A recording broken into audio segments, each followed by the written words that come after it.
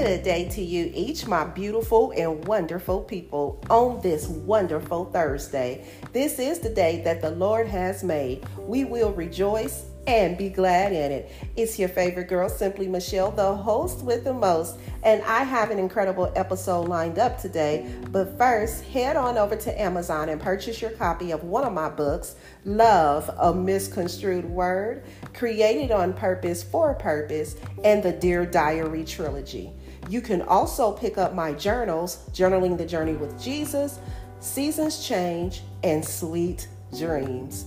If you're looking for a mental health coach to walk with you on your journey to greatness, book your appointment now on my website at createdonpurposeforpurpose.godaddysite.com, because you matter and so does your mental health. Got a story you want to tell? Your personal testimony, or maybe some biblical truth explains how the Holy Spirit gave it to you? Well, let's talk about it and let me help you publish and bring your words to life. Reach out to me at createdonpurpose314@gmail.com. Now, do me a solid and hit that follow button, and be sure to tell me what you think of today's episode. And without further ado, let's dive into today's episode, the A.C.T.S of Prayer. As we know, prayer is a very essential part of having a relationship with Christ, because that is communication between us and the Father. Prayer is the foundation of building that relationship with God. You cannot build a relationship with anyone without talking to them, whether it's someone that you're wanting to get to know, to possibly date, whether you're married. You cannot build on your relationship and get to know an individual unless there is some sort of communication. And that is the same with God. We build that relationship so that we can hear from God, whether it's like direction that we need or clarity, revelation. There may be some warnings that we need to know about that's up ahead, or maybe guidance. We need prayer in our life on a day-to-day basis. And honestly, maybe He just wants to tell us how much He loves us, and He wants to let us in on secrets that only He can reveal to us, just as the scripture in Jeremiah 33:3 tells us. You know, we build the relationship because of how good God has truly been to us, and not just to ask Him for something. That's part of it, but most of it should just be an intimate time between you and God. Now, there have been plenty of times that so many people have asked me if there's a particular way that I pray, and I gotta be honest, the short answer is no. To me, I really just say whatever is on my heart or whatever is in my spirit at that given point. Yes, I pray when I first get up in the morning. I pray before I go to bed. There are times to where, the Holy Spirit will wake me up in the middle of the night to pray or intercede, for someone, or just things in general. There are times throughout the day I may just, have a short prayer or a conversation with God. So I don't even have like a specific time. It's just whatever is on my heart. Sometimes I may just say, God, what is it that you want me to do today? Or how is it that I can be of service to you today? That is a part of prayer. Even when I can't pray, I know God hears my tears, and the Holy Spirit intercedes for me on my behalf, because let's be honest, we truly don't know what to pray for most of the time. And we know this because Luke 11 tells us about how Jesus teaches, us to pray, basically the Lord's Prayer. Now, we must remember that prayer moves mountains, and that is a great reason why I cannot tell someone, what their prayer should be, because all of our journeys and needs are different, yet we speak to the same God. I'm hoping anyway that we're speaking to the same God. Now, I can guide you or give you some examples based upon my own experiences, but only the Holy Spirit can truly show you how the Father wants you to pray, especially if you are praying for something specific. Now, even though I don't follow like a specific prayer per se, because my prayers change from moment to moment, just as I've stated, but I do incorporate specific keys into my prayer life, and I do believe having these keys will allow for effective prayer time with our Father. So let's get into it, and let's break down the acronym or the actions of A.C.T.S of Prayer. Now, first off, let's talk about the acronym A.C.T.S, A-C-T-S. Y'all know me by now to know that I'm a word person. Even if I think I know what the word means, I'm going to look it up and allow the Holy Spirit to, show me something, or he's always giving me analogies. So I'm waiting for him to do that. So when we think of the definition of A.C.T.S, it says to take action, to do something. And we know from learning in elementary school that a verb shows action, to do something. And when we dive into each of these points, you will find that each of these things require action from each of us. So let's start with the A in A.C.T.S. And the A is for adoration.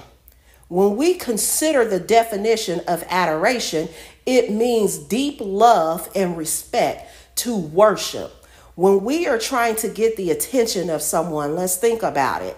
We may say, nice things to them or do something out of the ordinary with the intent that they see us in the way that they have never seen us, right?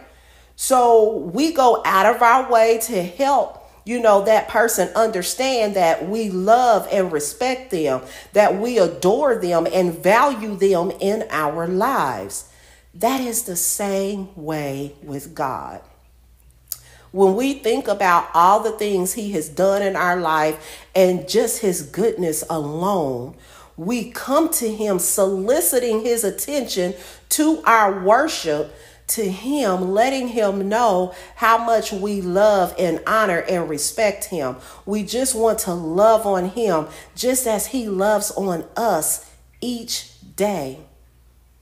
It's like, I guess, in a human sense, we like how we feel when people rave about us. You know what I'm saying? So it's kind of like, it feels good. It put a smile on our face. We have some sort of happiness or joy, especially when we have been overlooked and forgotten about.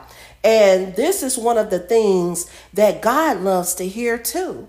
He wants us to rave about him just like we rave about other people, because he wants to know that just like he has not forgotten us, we haven't forgotten about him either. So Colossians 1:15 through 20 says, no one can see God, but Jesus Christ is exactly like him. He ranks higher than everything that has been made. Through his power, all things were made, things in heaven and on earth, things seen and unseen, all powers, authorities, lords, and rulers. All things were made through Christ and for Christ. He was there before anything was made, and all things continue because of him. He is the head of the body, which is the church. Everything comes from him. He is the first one who was raised from the dead. So in all things, Jesus has first place. I hope you guys caught that. God was pleased for all of himself to live in Christ. And through Christ, God has brought all things back to himself again, things on earth and things in heaven. God made peace through the blood of Christ's death on the cross. So now let's take a look at the C in the word acts. And the C stands for confession. The definition of confession is a formal statement admitting that one is guilty of a crime. Now, y'all, let's face it. We all are guilty of something every single day. The word tells us that all have sinned and fallen short to the glory of God. In prayer, this is the time where you confess all of your sins. And I like to always include the sins that I'm unaware of that I have committed. Lord, please forgive me of XYZ sin and forgive me of the sins that I unknowingly was doing. Maybe it was a thought that I was thinking that I just really wasn't in tune with at the time that I was thinking. You know what I mean? Maybe I should have went somewhere. I should have went somewhere, but I didn't. Maybe I should have said something, but I didn't. Maybe I shouldn't have said something, but I did. So, I'm confessing these things openly to God because I need him to forgive me of those things. So often, many don't like this part of prayer because we can't admit when we are wrong. We don't want to admit when we're wrong to one another. So we definitely don't want to admit when we are wrong in the eyes of God. Because, of course, we respect God knowing that he's all power and all glory. So it's kind of like, how can I go to God and tell him that I done did this or, I'm over here doing that and asking him to forgive me? How can I go to, a God like that and say, I'm sorry, these are the things that I did, please forgive me? Because, we have a hard enough time going to one another asking for forgiveness. So if we're struggling with going to one another to do that, we're definitely going to struggle with, going to God. But if we think about it, when we were kids, we didn't do, things right as well. Right. So let's use the example of, being in school, and maybe it's report card time and we didn't do as well as we thought we did. And when we look at our report card, we know that when we get home, our parents is going to take some sort of action towards us to chastise us, whether it's having that conversation with us or, maybe getting a whooping or being grounded, from the things that we enjoy until the next report card came out. This is how our parents did. So in order to avoid all that, we try to hide the report card. So it's kind of like, okay, if the parent don't know their report card is coming out, you know what I mean? I can hide it. I won't even give the report card. But if you had parents, back in the day, like my parents were, especially my father, it was like he had a calendar just knowing when report cards were going to come out. You know what I mean? And we already knew that when we got home from school, that report card needs to be laid on the table, all of them, me and my brothers. And when he got home from work and did everything he had to do, he sat down and he looked at the report cards. So we couldn't hide it from our father.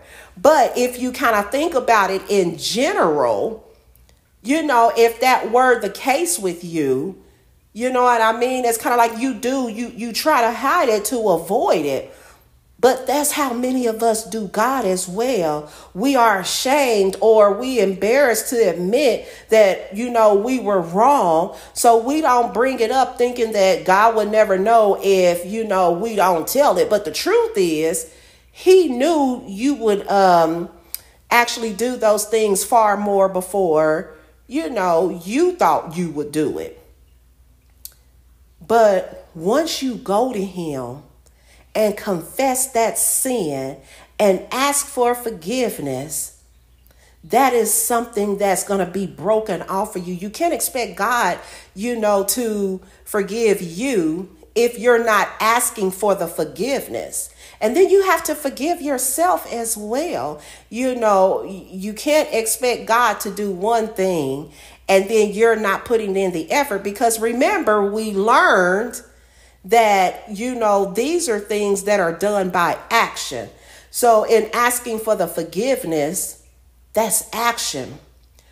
Not confessing the sin only deepens within us and becomes a stronghold for the enemy to keep tapping into things that's keeping us bound, rather than taking it to God in confession and letting him free us from that sin. Jesus already paid the cost for it. So, we should be able to go to God openly and ask him for forgiveness. Hebrews 4:14 through 16 says, since we have a great high priest, Jesus, the Son of God, has gone into heaven, let us hold on to the faith we have. For our high priest is able to understand our weakness. He was tempted in every way that we are, but he did not sin. Let us then feel very sure that we can come before God's throne where there is grace. There we can receive mercy and grace to help us when we need it. So if we move to the next letter in Acts, which is T is for Thanksgiving. And when we look up the word Thanksgiving, it says it's the expression of gratitude, especially to God. Yes, Thanksgiving is more than just a holiday where you come together with family and friends to eat good food, make memories, love on each other, and give thanks. Every day in this walk with Christ should be a day of thanksgiving. Now, I want you to think as a parent for a moment. Everything you have done from the time you found out you were pregnant, ladies, all the way up until now, how does it feel when you hear your child say, thank you? How do you feel when your child appreciate every single day and thing that you've done? I understand, you know what I mean? There is Mother's Day, there's Father's Day, and maybe even Christmas and birthdays. But what about just because it's Tuesday? How many said, thank you for cooking dinner? Thank you for paying the bills. Thank you for keeping me and raising me because somebody parents gave them up. Thank you for buying all the nice clothes and shoes. Thank you for punishing me when I needed, and thank you for loving me when I needed. I mean, you get the point. Now, can you imagine how God feels when he hears that from us? How grateful and thankful we are for the things he did do and the things he didn't allow. Thanking him for being kind, gentle, sweet, loving, forgiving, and patient with us.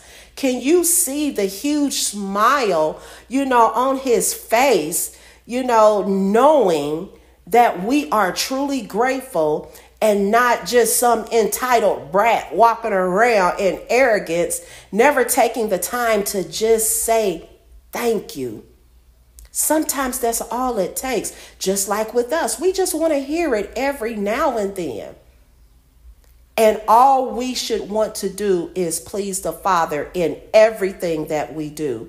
So seeing him smile would actually make my day, as my children come to me and tell me thank you. It makes my day when I hear my children say that.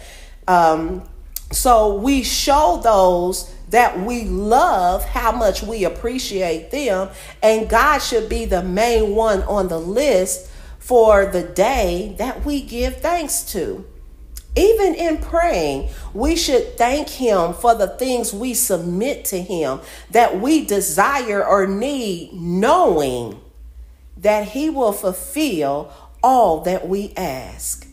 Psalms 100 actually covers it all, if you want to be honest, but it says, shout to the Lord, all the earth. Serve the Lord with joy. Come before him with singing. Know that the Lord is good. He made us, and we belong to him. We are his people, the sheep he tends. Come into his city with songs of thanksgiving and entering into his courtyards with song and praise. Thank him and praise his name. The Lord is good. His love is forever, and his loyalty goes on and on. Just as I said, that actually covered it all, honestly, if we're looking at the total acronym of the word ACTS, A.C.T.S. But lastly, but certainly not least, we have the S, and the S stands for supplication. Now, when I looked up the word supplication, it means the action of asking or begging for something earnestly and humbly. It says the action of asking or begging for something earnestly or humbly. We know we don't have to go to God and beg, not for anything. But we should ask him with a humble heart, seeking him earnestly. We have to let go of the pride in thinking that we have to do everything on our own, or we have to make this happen. We have to do it according to our ability. We have to release that and give it to God and let God do it his way. The scripture says that if we ask, it will be given to us. If we seek, we will find. And if we knock, the door will be open to us. So this is the part where we give God our petitions, all of our desires and needs, with great confidence that what we have asked for has already taken place for us, as long as it is in alignment with his will. Now, here's the thing. The desires we have, we don't know to desire those things, especially those things that seem so unrealistic and impossible. But God gives us those desires.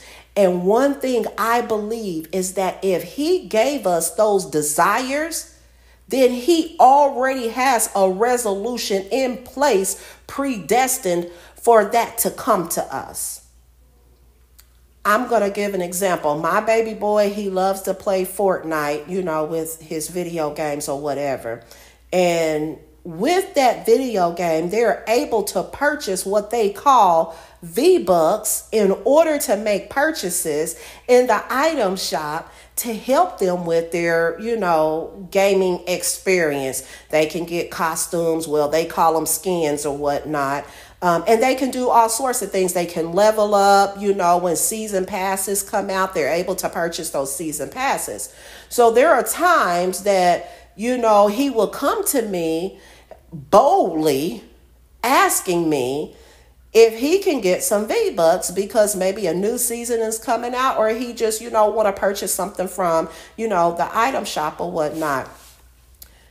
He trusts me enough to know that if he asks and he is in the right standing with me, with his grades, keeping his room clean and being a respectful person, he knows without a shadow of a doubt that mommy is going to get him whatever it is that he asked for.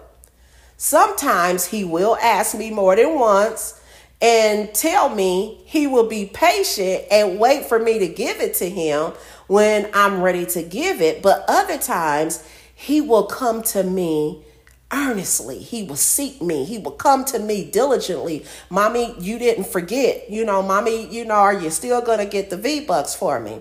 And one of the things that the Holy Spirit really just showed me by using this analogy, when Braylon comes to me and asks only once and trusts me with the outcome, I need y'all to really catch what I'm saying.